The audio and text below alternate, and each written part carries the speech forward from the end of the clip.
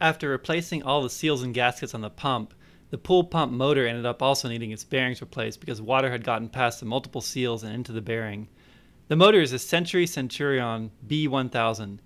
It was impossible to find out what size bearings were used. None of the pool companies knew, and I also contacted the manufacturer, who led me to the local service center, who spent some time looking for documentation that had the bearing sizes, and they could not find it either. They could find the same stuff that I could find online. Finally, the bearing seized, and the pump motor stopped, and we had to remove it and take it apart to determine the bearing dimensions. The front bearing is an NSK 6304DU, which I replaced with a 6304-2RS, designed for a 20mm shaft. The 2RS means 2 rubber shields. The rear bearing was an NTN 6203LH, which I replaced with a 6203-2RS, designed for a 17mm shaft. The motor must be completely removed and disconnected from the pump and power. The impeller has to be taken off the shaft. There's a rubber ring around the shaft that is supposed to sling water away from the shaft. Remove that. Then there's a metal washer pressed in. Use a screwdriver to remove that by prying through the housing drain hole under the shaft. Behind that you'll find another rubber ring. This is the last line of defense to keep the water out of the motor housing. Remove that too. Then there's a screw that holds a bearing that must be loosened. Mark the positions between the front, center, and back motor housings using a marker or tape to make sure that you can easily realign them when reassembling. There are 4 extremely long screws on the back of the motor that holds it all together. Carefully unscrew those. Some of them may need to be worked back and forth a little due to corrosion.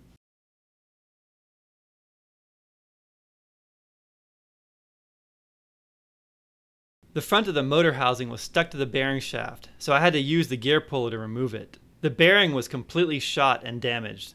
The size was barely readable. It was marked NSK 6304DU.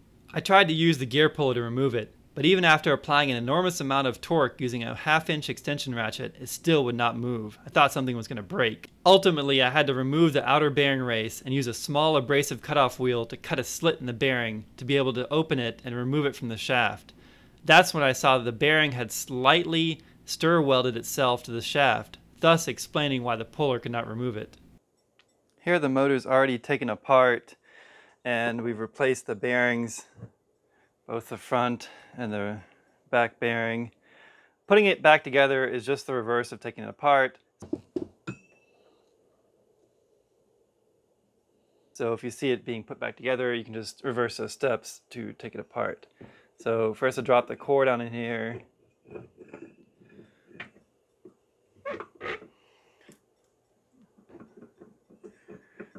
And I have to make sure that the bearing seats okay in the bottom.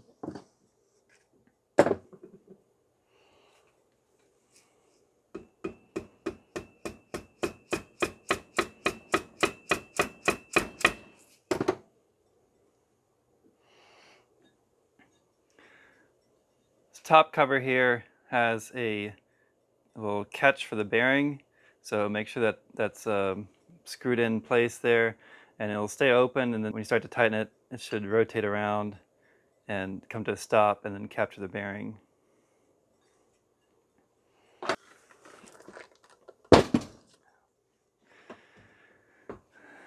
There are some washers down in here, little spacers, just leaving those in there. I lubricated them, and there are spacers on the other side too. They're like wave washers at the other end to take up any tolerance.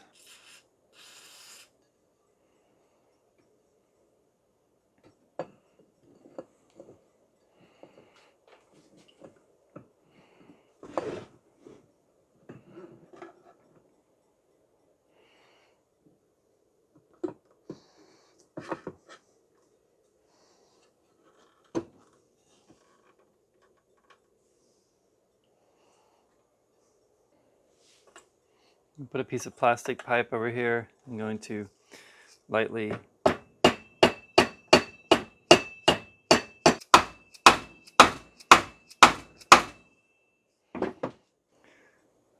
Okay, once the motor is back together, make sure that the shaft spins freely, there's no rubbing or anything. And I made some marks as to the location of how the ends of the housings meet up with the main housing. I put some tape where the housing ends, and the main part of the housing meet on both the front and the back. So make sure that matches up, and then you can pass the screws back through there that we're holding everything together. These long screws here.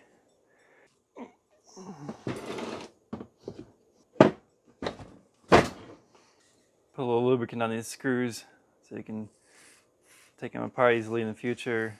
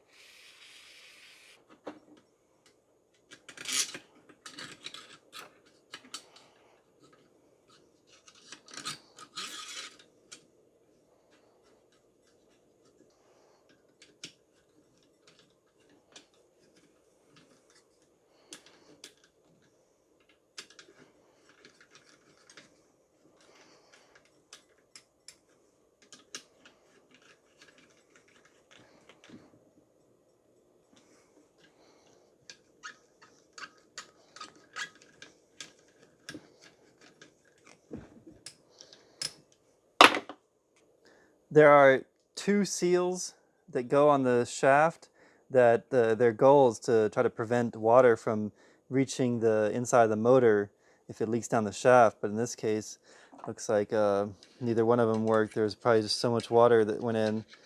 And so there's one, and there's a washer that goes over here that is kind of pressed in there. And hammer that in. And there's another washer. There's another seal that goes on the outside that's supposed to sling water away from the shaft.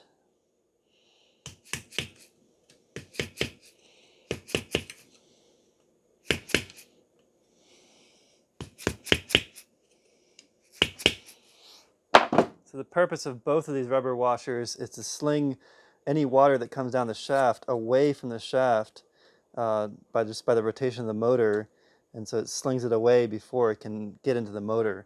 But in this case, I guess there was so much water coming in that it just didn't work. Surprisingly, the repair worked. The motor sounded just like new, and we saved over $700. Great success!